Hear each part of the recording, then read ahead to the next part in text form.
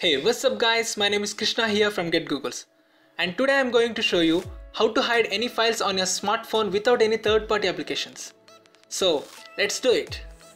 First, open the file manager, click on all files, go to the storage where you want to hide the files.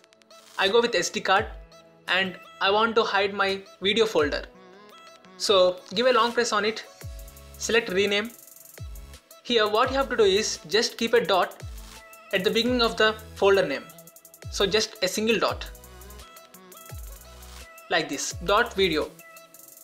When you keep a dot, select OK. Now you can find the video folder has been disappeared.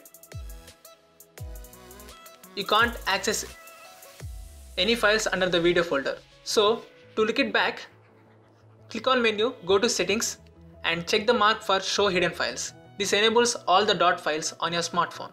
So you can find the dot folders has been enabled. So go back to the folder where you have hidden the file.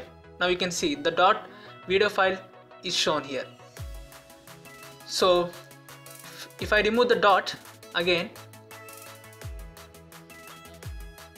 the folder will be shown as default. And again, if you want to hide all the dotted files, go back to settings and uncheck for show hidden files. Guys, I also made a video about how to enable gestures to your smartphone. If you are interested, I have provided the link below under the like button. Also make sure to watch my other videos as well. Finally, thanks for watching my video. Please be subscribed and I hope to see you in my next video.